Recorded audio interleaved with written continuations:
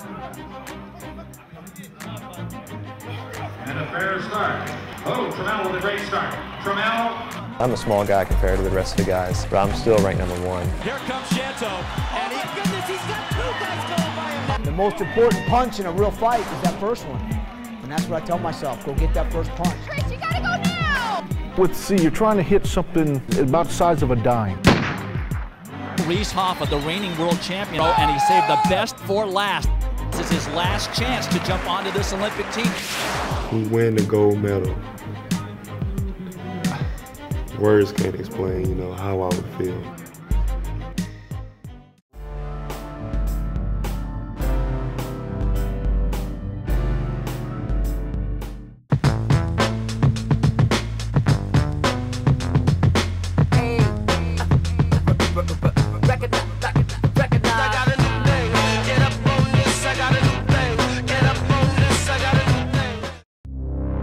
I'm Terrence Trammell.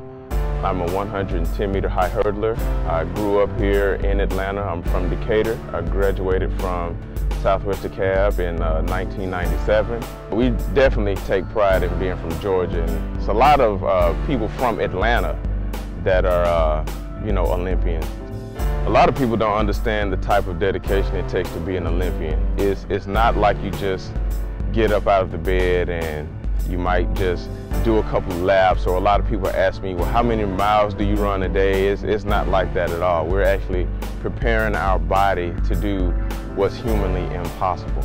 I think I know when I made a milestone in my training when I can do a specific workout and it doesn't hurt as bad when I finish, or I was able to do it in a faster time on a more consistent basis and I didn't hurt as much when I finished. The slightest little edge makes that much of a difference in winning or going home. If people were to ask me who was my toughest competitor or my toughest competition, I would say Liu Shang from China. He's the reigning Olympic champion. If anything that would get me away from my primary objective, which is winning this gold medal, I don't even entertain it.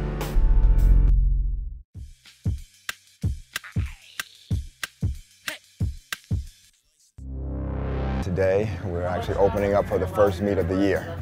I feel that he's in very good shape. Obviously, we want to be in better shape later on, but he's in very good shape today to run a very nice time.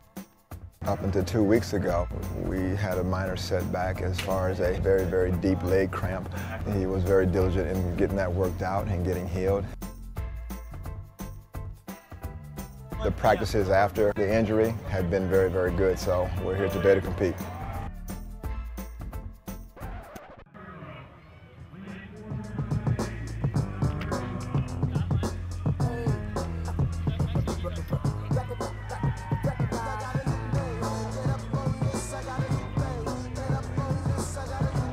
I think I had a pretty good start. Once I got my momentum flowing, you know, through the first 3 hurdles, I crashed number 5 with my trail leg.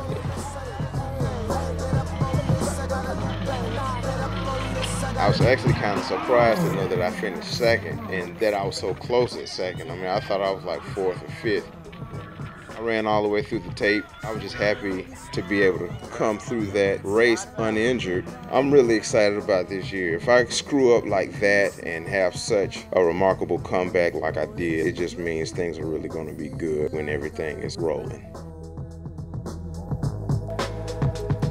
Her eyes like 2 suns shining down on this desert.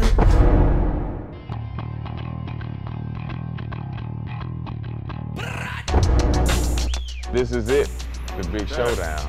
I'm going against China's poster boy. It's literally going to be like Rocky IV. I can't wait.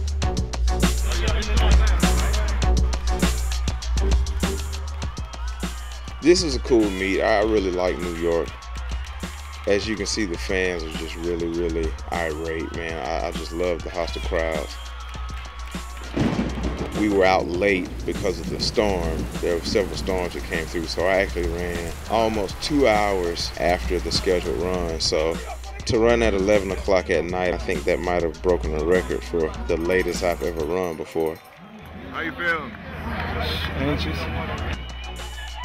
When Liu Shang said he wasn't going to be able to run because of his hamstring, it was a slight disappointment because I was really looking forward to racing him. I tried to find a way to keep myself motivated, so what I wanted to do was just work on the part of the race that I screwed up in LA.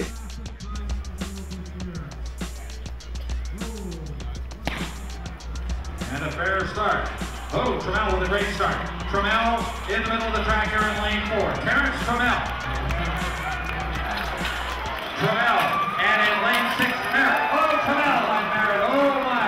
13-11 for Terrence Trammell. I was able to come through with a pretty clean race. It had rained and I finished up with 13-11, which is my fastest time this year, and I didn't really feel a lot of pressure. So for me to have a race like that in these conditions, I'm really happy about it. So. All right, two-time Olympic silver medalist Terrence Trammell throwing the flowers to somebody.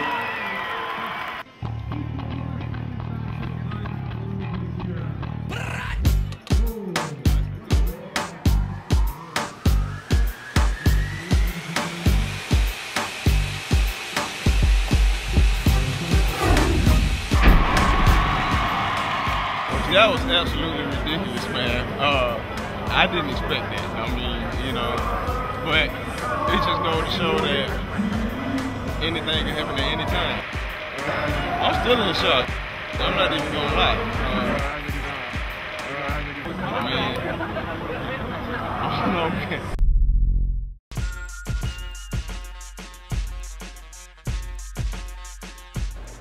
Now in this second heat of the men's 110-meter hurdle semifinals, Terrence Trammell, the silver medalist at the last 2 Olympics. Tom, he wants nothing more than a chance at gold versus Liu Xiong in the final in Beijing. But first, Trammell has to negotiate this semifinal. He's looked strong through the early rounds. Trammell very confident in his speed.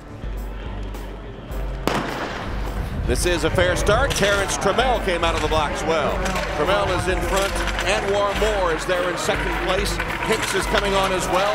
Here comes the final hurdle, and it will be Hicks and Trammell there together. And it looks like Moore was also in there in third. Now we're ready for the men's 110-meter hurdles. And in this hurdle final is Terrence Trammell, hoping for another shot at the Olympic gold medal. Trammell said the only change from the semifinal to the final is to snap that lead leg down, get it on the track and keep moving, because air time is not good time in hurdling. I think this will come down to the center of your track, 4 versus 6, Oliver and Trammell for this U.S. top 2. I expect Terrence Trammell in lane 6 to get the best start.